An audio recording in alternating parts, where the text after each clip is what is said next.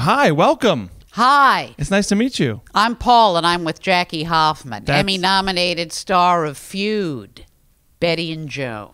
Hey, good job. That was. See, I don't need to introduce you. You just did it. Nice I just job. took your job. It's over. Thank Get you. out of the See building, you guys. remove your I'm out. things. I'm out of here. Put them in a box.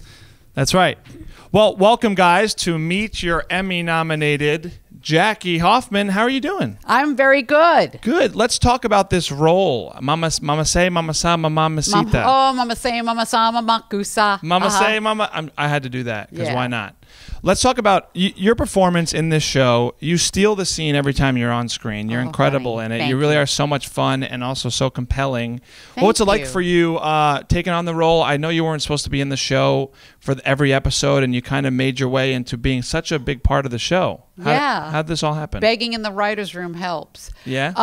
How did this all happen? How did I get the role? Yeah. I auditioned and put myself on tape in New York, and at the time it was supposed to be a local hire gig, meaning it had to be someone from LA or you have to pay your own way. And then I paid it no mind because I didn't know what it was. And then I was told that there's interest.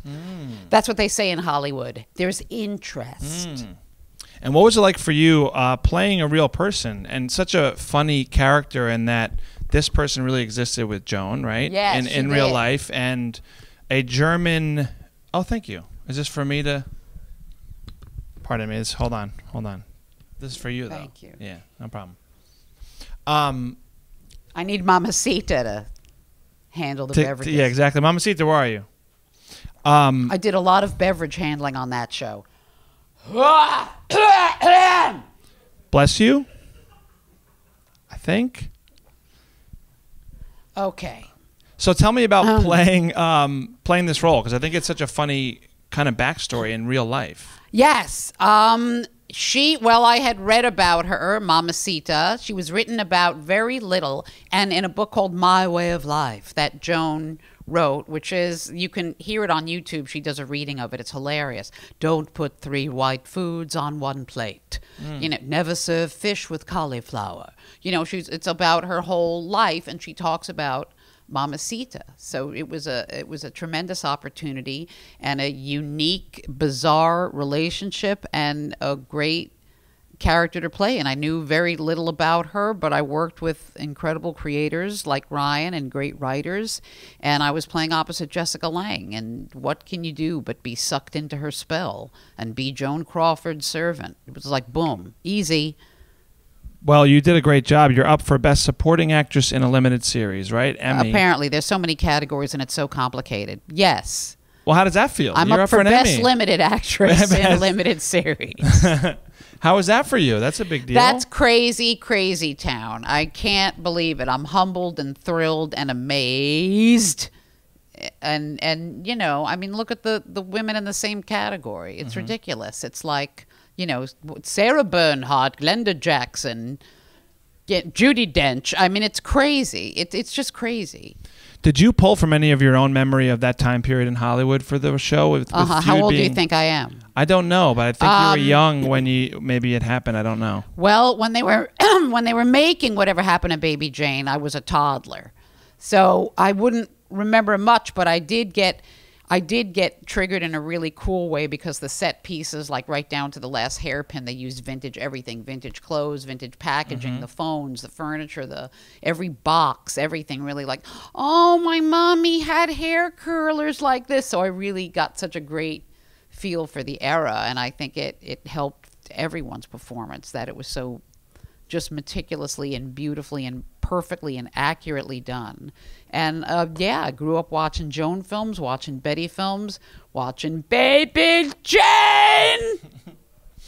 So, I mean, you could tell it's such a real-looking show. Everything is, yes, it's the 60s. Yes, and it's a real acted show, and Ryan wanted to stay away from that whole camp fest. And a lot of people have said to me, it's interesting, because a lot of people, and of course everyone loves the show, and they said, boy, when I first heard about this, I thought this is gonna be some campy, trashy thing.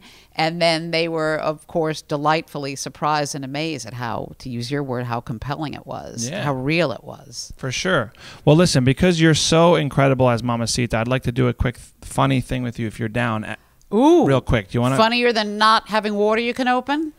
Maybe. We'll only have to find out. Here's how it works. I'm game. Because I love your interpretation of Mamacita. I'd like to see Mamacita come to life today, if you're okay with that. Ooh, okay. Here's how it works. This takes place in the 60s, guys, right? Mamacita was a German maid in the 60s.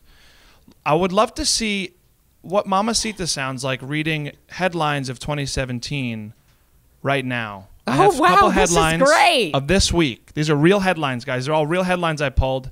What would Mamacita sound like saying these headlines? Here's what I'd like you to do, though. This is your close-up cam right here. So okay. You're gonna commit. I'm now Ryan Murphy. This is what's happening.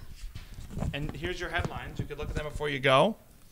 And just for my own amusement and for fun, this is going to be Mamacita reads 2017 news headlines. Okay. Are you ready, Mamacita? Yes. I don't want to block my face. Yeah, we're going to make sure you take a look at them. Maybe put it lower. Oh, you want me to like be off book, as they say in the theater? You don't have to be, but you can reference it. But make sure you give us a compelling Mamacita performance to our close-up cam. This is going to be fun to see how Mamacita can handle what's going on today. It's not okay to discuss Donald Trump's mental health, says top U.S. psychiatrist group. We just do them all in a row? Yeah, that was amazing. I'm okay with that. I'm just going to sit here and laugh as you go. God, these are so complex, these headlines. You couldn't give me New York Post headlines? No, because I knew Mamacita could handle it. Yeah, but I can't. Okay. Cyberstaff Wisconsin offers microchip to employees. Oh, offers to microchip employees. You said it right. Just, what's going on now in the world, the real headlines are so, like, freaking bizarre by themselves. Scaramucci on leaks. I'm going to fire everybody. Sounds like Miss Crawford. Senators on hot mic. Trump is crazy. I'm worried. Apollo 11 bag laced with moon dust sells for $1.8 million. Sold for coke dust gets $5.9 million.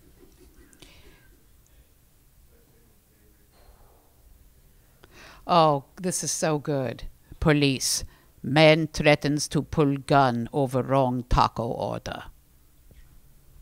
Ladies and gentlemen, that is why she's up for an Emmy. Thank you so much for doing that. That was incredible. Thank you. This is great. This is the best game I've ever played. See? Thank you. Thanks for playing with us. Thanks for being here, guys. This is another edition of Meet Your Emmy-nominated actress right here. Thanks for being here and hanging out. Jackie Hoffman. My Great to meet you. pleasure. I can't wait to see how Shailene Woodley reads these headlines. Yeah, we're going to wait on that. Yeah, we're going to see. How'd you feel about that?